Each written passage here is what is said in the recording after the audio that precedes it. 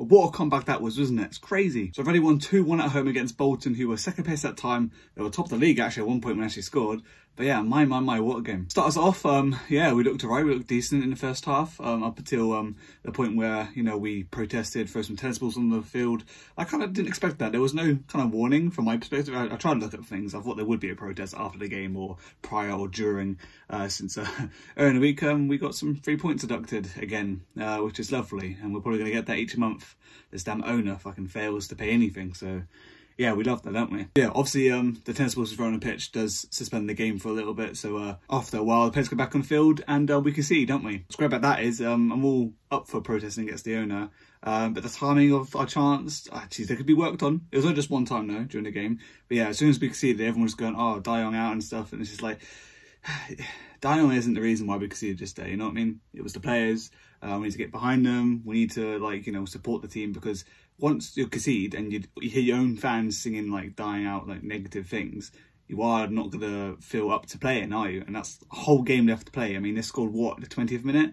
We have a whole 45 minutes and plus more to play after the game. We need to stay a bit more positive and get behind the team. But yeah, that was only the one time where it was just quite negative, a bit toxic. But yeah, no, we got behind them.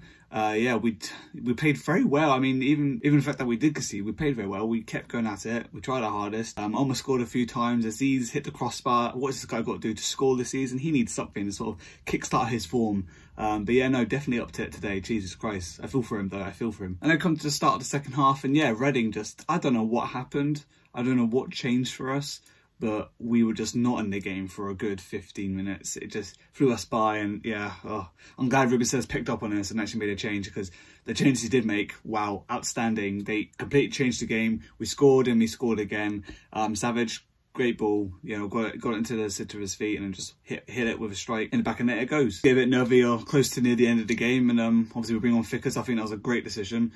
Bringing on for Kelvin E was a bit of a head scratcher for me, because I thought, you know, if Emi is the one who's struggling to score, surely you would take him off. But I guess if he's close to scoring, you keep him on. And to be fair, he did well for us anyway. He did all right. But Fickers yet managed to tap it in for us when the ball gets across just in front of the goalkeeper. And yeah, and also we're 2-1 up from that point. And you could be more happier, if I'm honest. You know, you're a bit nervous during the game. I was thinking, oh God, are we actually going to be all right? I mean, I predicted probably that we were going to lose. We were going to get smacked by Bolton, because, you know, obviously being second in the league and we were in the relegation zone, you just think Bolton are just going to smack us, you know. But that wasn't to be, and we actually won the game. And yeah, we're still in the relegation zone, which still kind of, it sucks, man. It really does suck being in the relegation zone, especially when it's not really your fault. But no, yeah, we moved from it. My player of the match is going to be Ben Elliott. I thought when he came on, absolutely outstanding, did nothing wrong, made sure he got the ball. For someone so young too, and you know, he's not the biggest player in terms of like muscle mass and everything, so to hold off players, he did that so well for his like height and weight. It was so impressive. He kept that up for the whole game. So yeah, props to him, you know, he did absolutely insane. And I think if I am remembering right, he did help set up the second goal. So yeah, it's great. I'm very happy that Ruben is actually making good decisions on substitutes. It's been ages since we had a manager who actually thought, you know, about the game, seeing the game as it is and going, what can I change here? Ah, okay, I'll bring on these players to then solve that issue.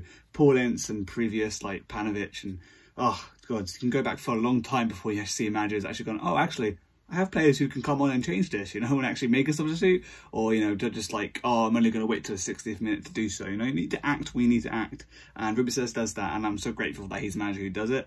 That definitely means he's getting more backing from the supporters.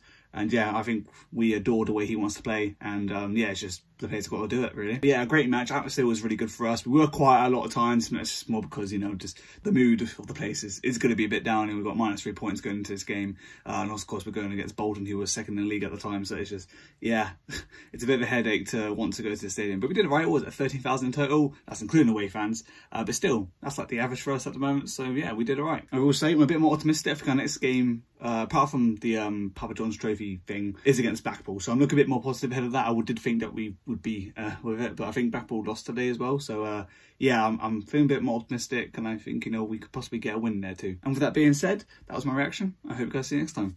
Bye.